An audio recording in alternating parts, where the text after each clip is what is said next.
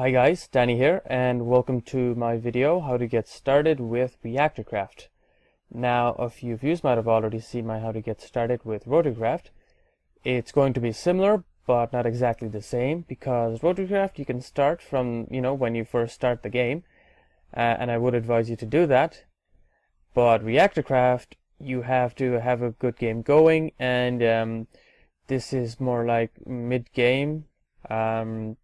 Instead of, you can't just start it from the start.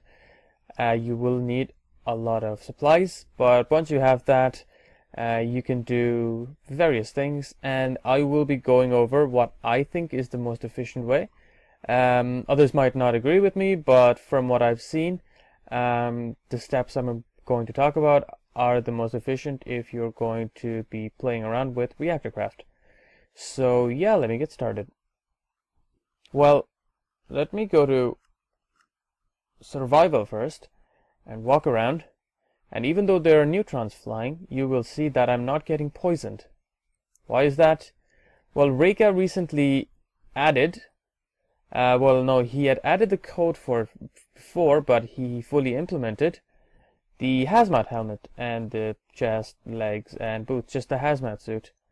Now, what this does is, if you played with IC2, you should know, basically it protects you against radiation, and as you can see, right here, I'm not getting poisoned. I can even take these guys, nuclear waste, in my hand, and I'm not getting poisoned. But look at this pig, for example, throw it on the ground, the pig will start getting poisoned.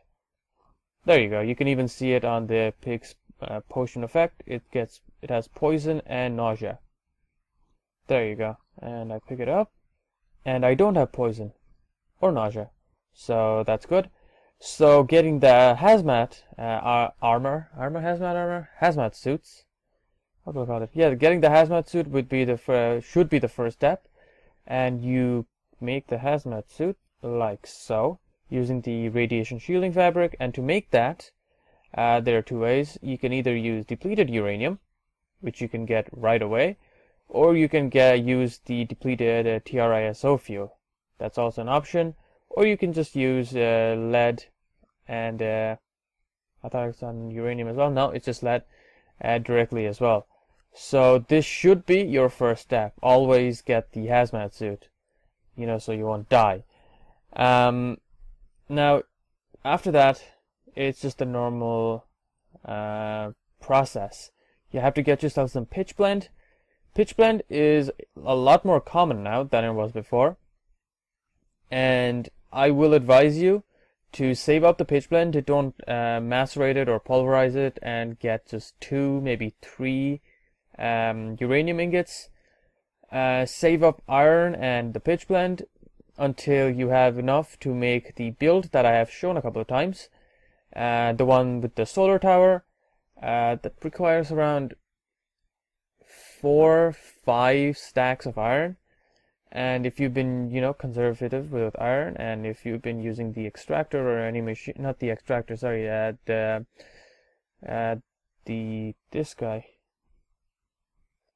the grinder, that gives you into 3 of any ore that you put into it, or save up iron anyway, you'll have enough, so that's completely fine. Get yourself the extractor, and then with the extractor you can just send along pitch blend and get yourself either 4 or 5, or a really good amount of it'll be around 5 to 8. 5 is the average. It could go anywhere up to 8 amount of pitch blend.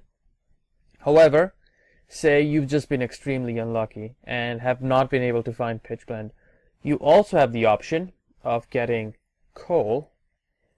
So coal, and then sending that across. So as you can see, let me just get 64. I already tested this out, but there you go. I have the extractor hooked up to an industrial coil, outputting an insane amount of power. That's why the speed was so ridiculous. Okay, now this is just to show you guys that you can actually get not too much, but mind that this is just a stack of coal, which is one of the most common ore you can get. So if you had a silk touch pick, maybe the bedrock one or something, there you go. From one stack you got 15 pitchblende, and then you can just smelt it to get the uranium. So, you know, while you could do that, well, you could use multiple stacks of 64 amount of coal to get lots of pitchblende, and you know, most likely you won't have that much coal ore left over. But you know, you can use it to top up your uranium supply, so that's always good. So after getting the uranium, you know, go about the normal process. Use the fluorite crystals and the uranium to make the uranium hexafluoride, and then you send the uranium hexafluoride in an isotope centrifuge to get yourself the uranium. Now let me just do this, top this up. Is this working? No. Oh yeah, okay. I'm in I'm not in creative, so this is not going to be too handy. Okay, I should go to creative right now, but what I'm trying to show here is that the ratio of the items you will get from this, so the ratio of depleted to enriched, as you can see here, we got 64 uranium dust depleted but only 1 enriched. This ratio is very important, because if you have a look at the recipes for the fuel of different reactors, the normal reactor uses the uranium fuel pellets, a fresh one, and then it uses up the uranium to get yourself the depleted uranium. But if you see here, you get a lot more depleted uranium than the normal enriched uranium, and the recipe for that is just, you know, 4 enriched uranium dust to 1 uranium fuel pellet. But my advice here is to skip the normal reactor completely and go directly to the breeder reactor. With the breeder reactor, you can take the large amount of depleted uranium fuel, large amount of uranium recipe there, take the depleted uranium, surround it with just one fuel pellet, the fresh one, to get yourself 4 breeder reactor fuel. And these guys are just, whoops, that's not it. There you go, you just use 4 depleted uranium dust, and because you have a ridiculous amount anyways, that'll work for the best. So then you just send it across to a breeder reactor, and yeah, basically you just let it do its thing. Now, yeah, I don't have the proper setup. You won't just have the breeder reactor out like this. Obviously, you'll have the different the sodium going inside of it, creating steam, so on and so on. But yeah, basically the breeder reactor will do its thing, and it will convert the breeder reactor fuel into plutonium, and then you can go back to your normal fuel core, and then you can use the plutonium, because the plutonium is, according to this book right here,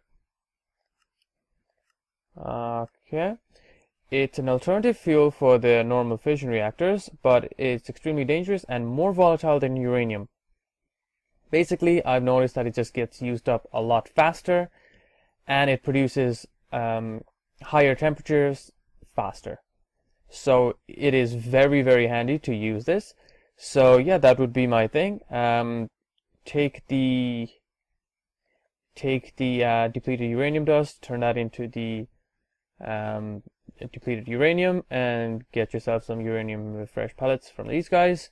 Combine them to get the breeder reactor fuel, and then take the breeder reactor fuel that's already been used up, which has been turned into plutonium, and then take it to your normal reactor. And that's how you can use the most amount of, you can make it the most efficient. Obviously, you also have the option to get one of these guys, the pebble bed reactor core. While these guys, all the normal fission reactors, while these guys are, they are quite dangerous. If I didn't have the hazmat suit on, I would be poisoned and I would be dead really quickly. However, the pebble bed one, it's not radioactive at all. basically it won't poison you. So I could have the fuel pellets, and I can have the depleted fuel pellets, and it wouldn't hurt me. So yeah, there you have that option as well. And because the recipe for this is just 1 uranium dust plus 4 graphite, which is just coal dust, you just turn it into graphite. Basically you get 1 fuel pellet per. So if you had really a small amount of uranium, but you still wanted to make power, you always have this option as well. And like I said, it's a lot safer, and like I showed at the start, you can also use the depleted fuel to make more radiation shielding fabric, so that's always handy. And like I said, this is not as dangerous, so if I didn't have my suit on, I wouldn't be dead in a couple of seconds, unlike these guys, in which case I would. And then normally you just you take the nuclear waste. Obviously it will poison anything, but because you're wearing the hazmat suit, it's not going to poison you. So there you go. Okay, as you can see, the squids are being poisoned slowly, and that's why the hazmat suit is so important. And then you can just use the normal approach, go to and then you can just use the nuclear waste disposal drum to store all the nuclear waste, or the spent fuel container to store all the spent fuel, and so on. As you can see, the plutonium already been used up. I had filled all these guys up, and within 10 minutes they were completely used up. The breeder reactor, however, has been going on for quite a while now, for at least 25 minutes, but the plutonium gets used up really quickly. It's a lot more volatile, and I'm going to assume that it sends out more neutrons as well. Don't quote me on that, but I think that's what it does. Yeah, it does. It does get broken down faster, so that would be my assumption. And that is that.